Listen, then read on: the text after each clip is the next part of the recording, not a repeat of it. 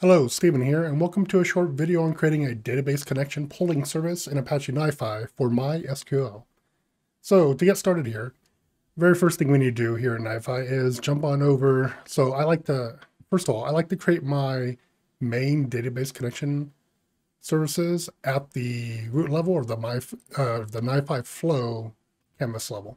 So go to configuration here, and if you're on the general, jump over to controller services. Add a new one. And what we're looking for is DBCP, which is the connection pool here. We'll select that and add it. We'll go ahead and change the settings here. We're going to name it MySql. And as we see, we have plenty of values here and properties that we need to set. So before we do that, though, we need to make sure we have our drivers for our JDBC drivers for MySql available on the Nifi server. Or in this case, since I'm using a Docker sandbox that I've set up, I need to make sure that my Docker containers have access to the file somehow. So I'm going to take a host level directory that I have, and it's bound into the containers, so I'm going to add the drivers there. So first thing we need to do then is go ahead and grab the drivers. So if you jump over here to the browser, we can see that if we go to dev.mysql.com/downloads/connector/j, I'll put that link down there in the comments. You'll show up here to the download section. And then what we need to do is, you'll probably be on something different like Windows or something, or select an operating system. What you want to do is jump on down to platform independent and grab either versions. So you can get the tar archive or you can grab the zip version.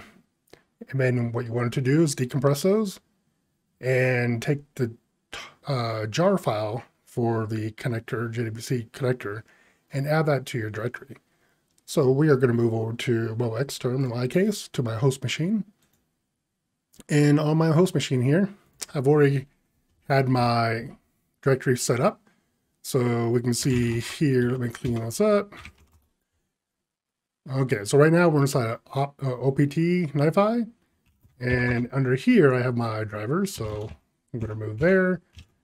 And then inside our drivers, I've created a MySql-8.0.23, so I just know what version of the driver I have here, just because I have multiple versions later on. And inside of there, I've placed the driver itself. And just need the jar file. I don't need anything else to make this work. So we're good to go. So you want to make sure you can do this and that it's available. In my case, because this directory is bound to a container directory inside the container, any files I put inside the driver directory will show up inside of the container. So I'm good to go. All right, let's jump back over to Nifi. Now in Apache Nifi, let's go ahead and finish setting this one up, shall we? So we go back to configuration again, or settings. And then this time we want to go ahead and configure the connection pool. So we'll click on there. And let's go ahead and set this up. So first thing we need to do is set the database connection URL.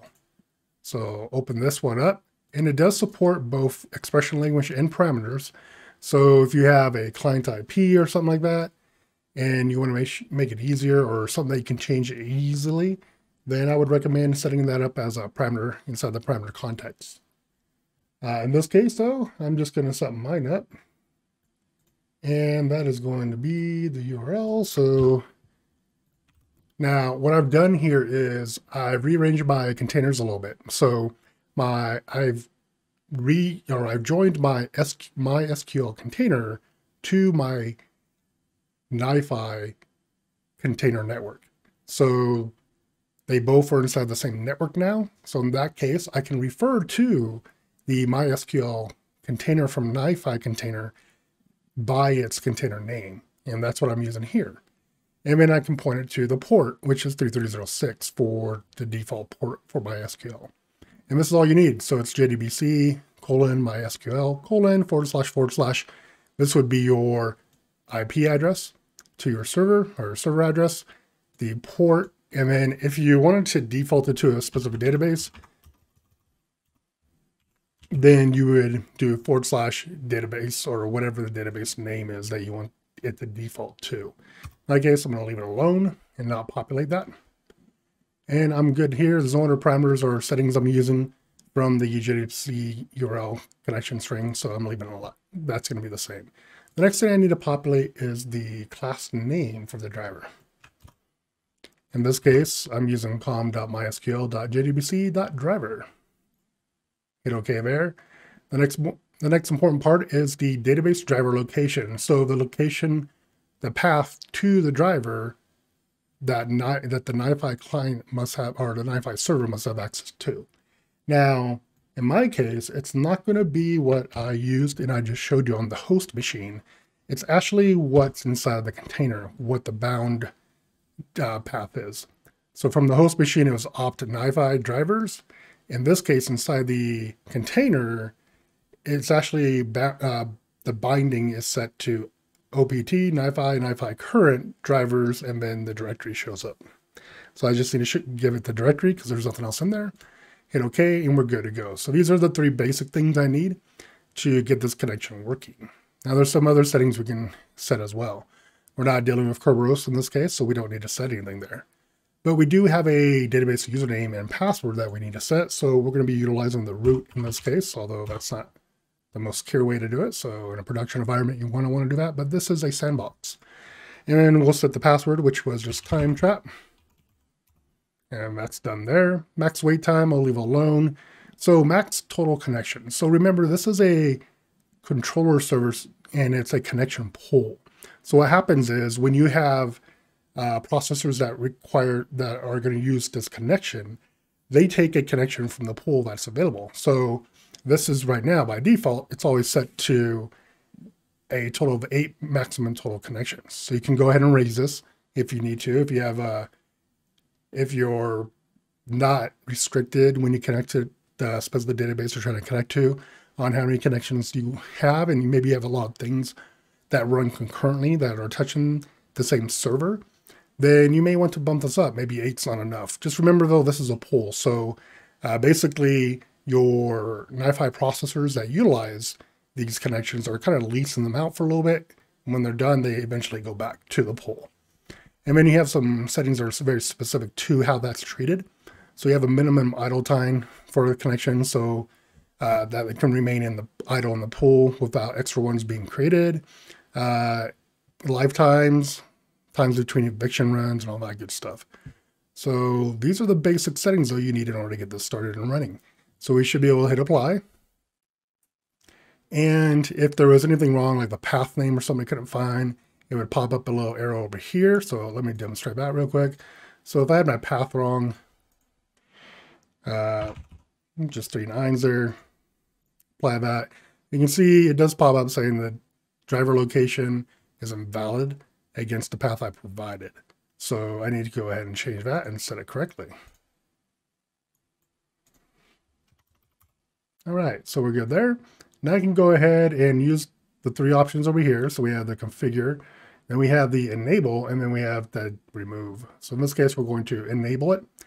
When you go to enable controller services, you're always presented with the scope option here.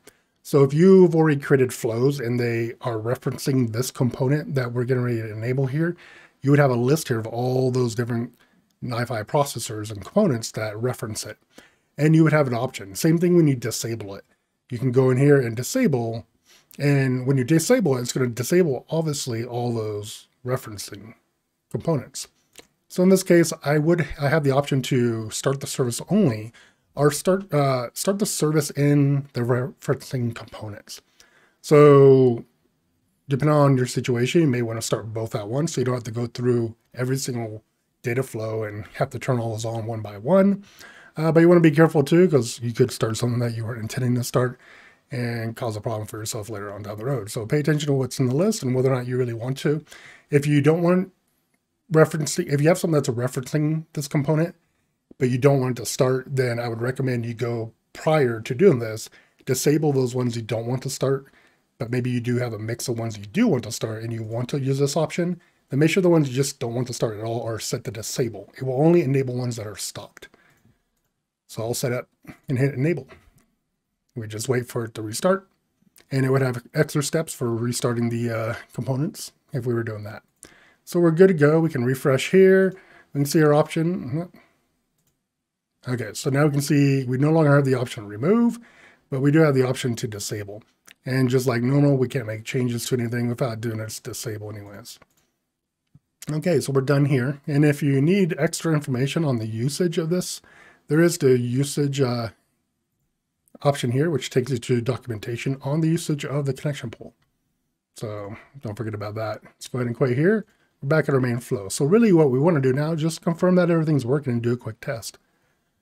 So one easy way is just to grab that, do an execute SQL. Let's send it to something, so maybe a log attribute, so we can at least test this. Oh, we'll send that over there. We'll terminate the failures because I'm pretty confident that this should work. Can't think of anything that would not work. And then we'll go ahead and open this. We'll set up scheduling. We'll just make it 5 minutes so I don't slam the server.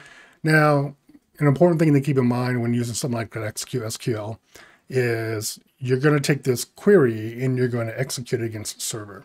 If you're in a cluster environment, well, first of all, if you're in a standalone environment and you're not clustered at all, then leaving this on all nodes doesn't really impact you. And it doesn't impact you if you change it to primary either.